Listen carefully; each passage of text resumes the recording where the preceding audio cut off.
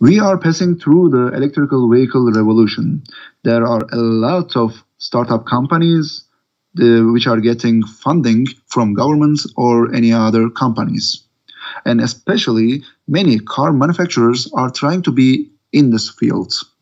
One of the examples is Tesla. We hear about this company every day, morning till evening. Nowadays, they are trying to get all their materials, all their supplies by mining.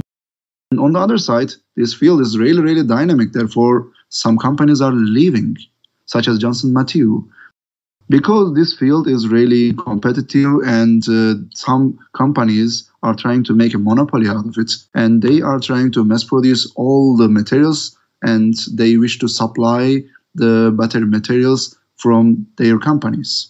And what is happening? China is trying to build a dominance in this field.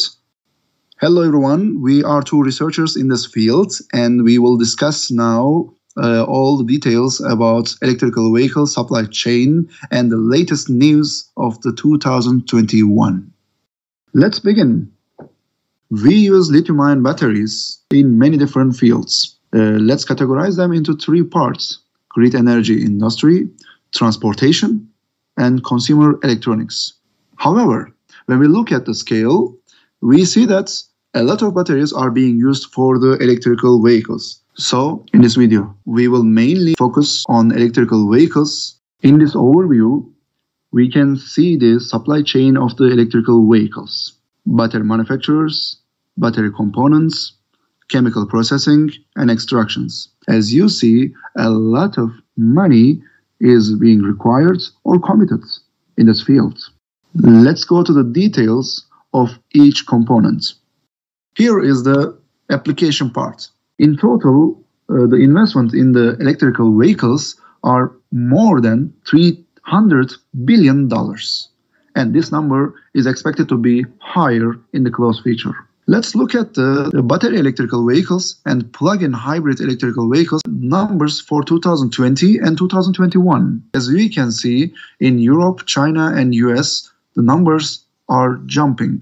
It has already doubled in just 1 year. If we look at the world's top 10 plug-in car brands, in the first half of 2021, Tesla is the leading company. But many car companies are in this race. Battery manufacturing is a great deal and also a great problem in the world. Nearly $130 billion is planned to be invested. Where are the battery manufacturing gigafactories located? They are mainly located in Eastern Asia.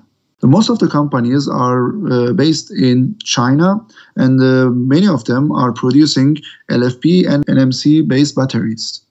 Yes, of course, there are many companies in US, also in Japan, Korea, and also in Europe. However, over 70% of the batteries are being produced in China. Now we can focus to the gigafactories in Europe. When we look at all these electrical vehicles, they need batteries, and we would like to supply batteries for each of them. And these gigafactories, such as the ones from UK or from France, they would like to support all these car companies. And Italy is also trying to play a role in this whole game. Big players such as Samsung and LG are trying to join into this game, and they would like to build some gigafactories in the Eastern Europe. On the other side, there are several startup companies such as Northvolt, and they would like to play a big role. And several other big companies such as Samsung and also Moro would like to build a gigafactory again. On the other side, the big and the most important part is Germany, because Germany has car companies and they are producing many cars and selling a lot of them. Therefore, many companies such as Tesla, CATL or Farasis, they would like to build their gigafactories in Germany.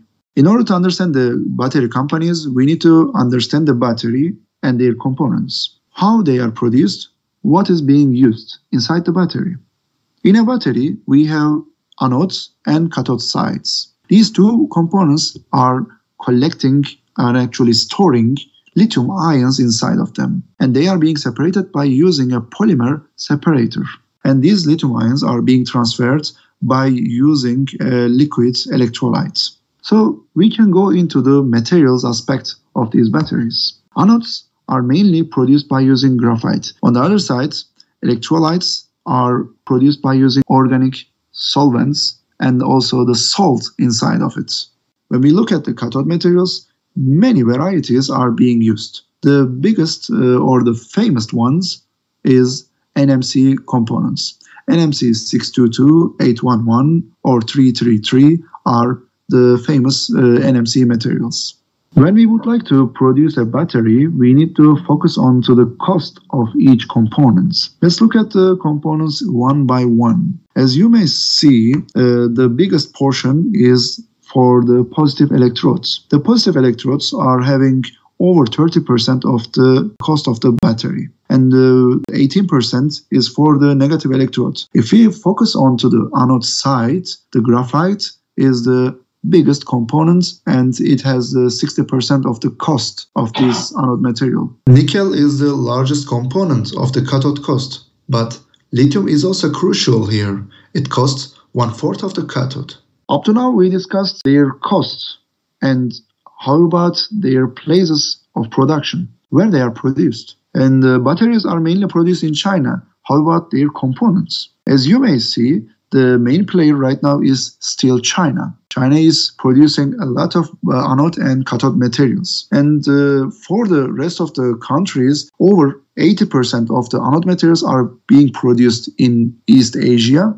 Similarly, cathode materials are also highly produced in East Asia, such as over 70%. Up to now, we understand the components of the battery. Now, we would like to understand how they are being produced and where are these resources coming from. This is a really critical area, and we have really small amount of money in this field, and there's a big requirement for the money to be invested in this field, so then more materials can be produced. Let's look at the supply chain of these elements. As we said, we have cathode or anode materials, and each of them are produced by the elements, and these elements are highly taken out from Argentina, Chile, Australia, and some other parts of the world. And most of these elements are transferred to East Asia. So what's happening here then? So the materials are mined and they are extracted from the earth crust, and they are coming to East Asia, and these materials are processed in China. As you may see, China is taking the monopoly in this field. And after that, the cathode materials are produced in China, as you clearly see, 47%, and also anode materials, 67%, are mainly produced in China, and they are distributed to the gigafactories in the world, so then all these batteries can be produced for our electrical vehicles. Now we can go into the latest and the most critical part, extraction of these elements. We need elements to produce the batteries, and a lot of money is required for this field.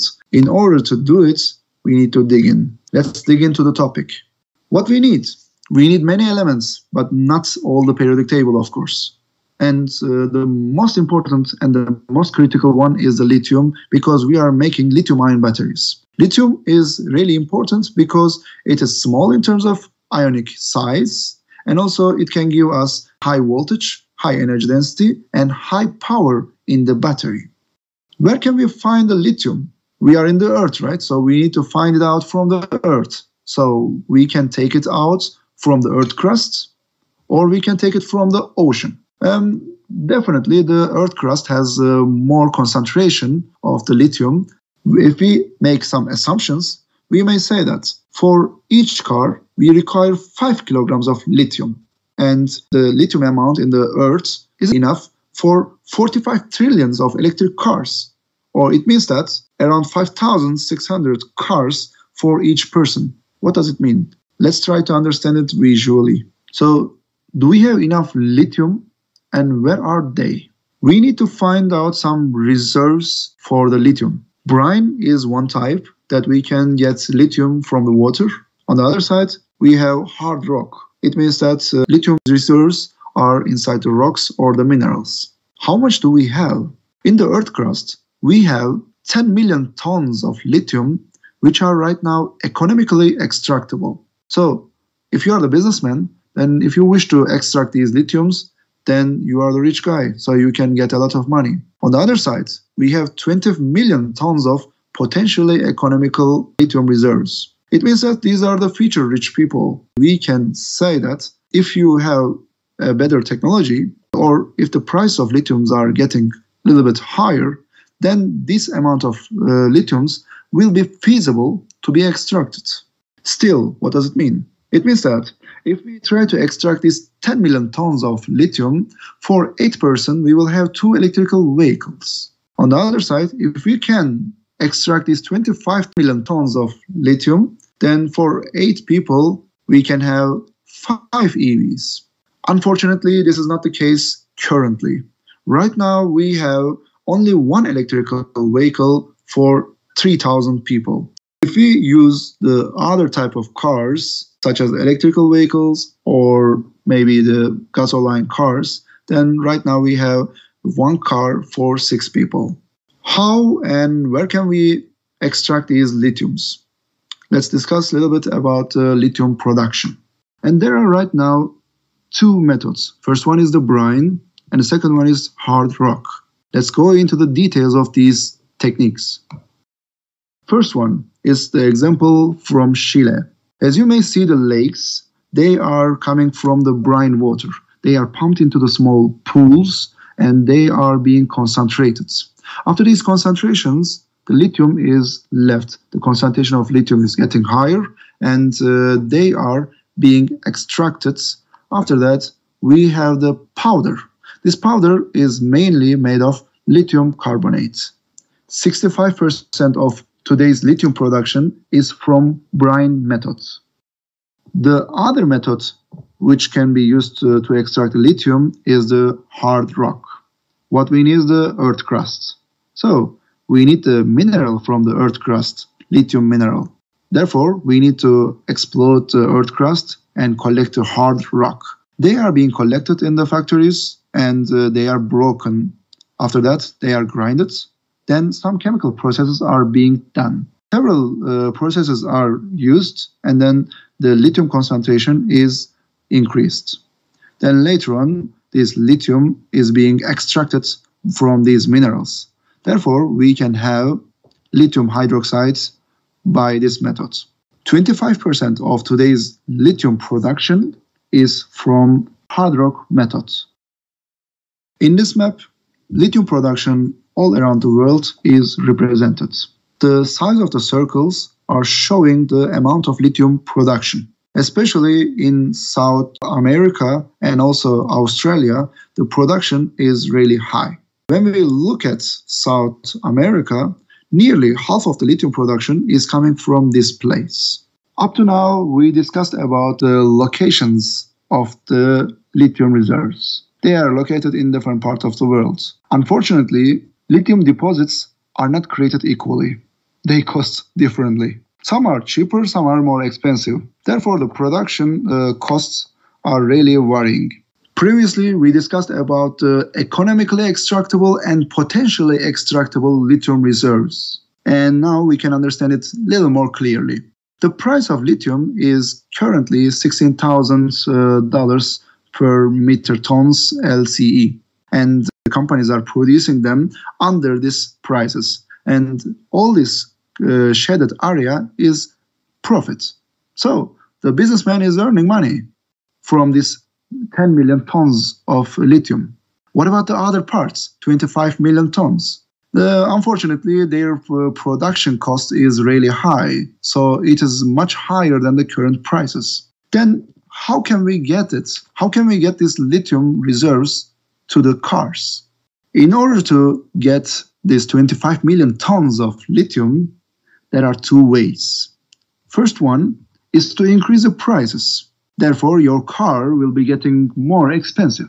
And this is unfortunately not the thing which we want. Therefore, we need a second solution. The second solution is to decrease the production costs of lithium. How can we do it? The best way is to improve this technology and to use new methods to extract more lithium. In this way, then the lithium reserves can be used more efficiently.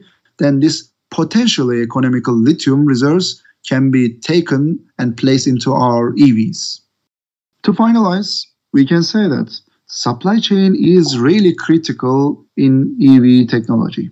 And we cannot say that one of the component is really important and we need to forget about the rest of the pieces. We should be really careful because EV market is so new and the supply chain is so dynamic. Therefore, watch out how things change in this field. Hopefully, this video will help you to understand the EV supply chain.